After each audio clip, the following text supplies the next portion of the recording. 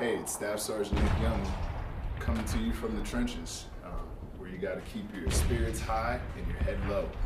Today we're going to take a look at some of the weaponry from World War I. Hey, how you doing, sir? Good, how are you? Yeah, tell me a little bit about yourself and what you do here.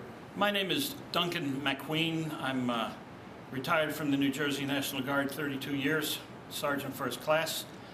And I'm a volunteer at the museum, and we're here to talk about small arms from World War I. Starting out, we have some edged weapons known as trench knives. This is the American model of 1917. Notice the knuckles for fighting. In 1918, they came up with this model that gave birth to what we know as brass knuckles. Now, if you can imagine, it gives a more hospitable wound. This is one example of a German Luger called a P08 for 1908 when it was designed and manufactured. This is known as the artillery model only because it has a long barrel. Collectors know it as that. It was actually made for the German Navy. This is another German weapon. This is known as the Mauser pistol, model of 1902. And the novelty about this is you can remove the buttstock and that becomes the holster.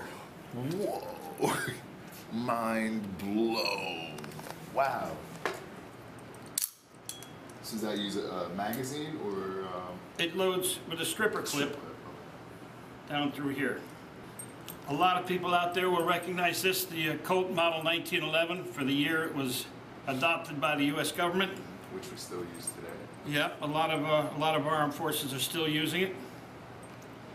And this is what we had going into World War I. But the isolationist attitude in this country kept us from producing arms in building up for war. So we found ourselves in a war and didn't have enough guns to go around. So we couldn't possibly make enough 45 automatics overnight. So it happens that Colt and Smith & Wesson were turning out revolvers in 45 caliber Colt.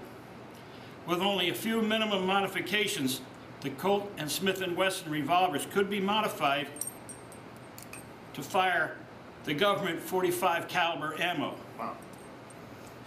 And that's what we have here. So this is a field expedient, you might say, to get handguns in the hands of the troops as quickly as possible. This particular model is a Smith & Wesson. The Colt design is a spitting image. The biggest difference is the front sight. So they added the lanyard ring to the butt, which the original pistols didn't have. So again, these were popular as a secondary weapon in World War I and again in World War II.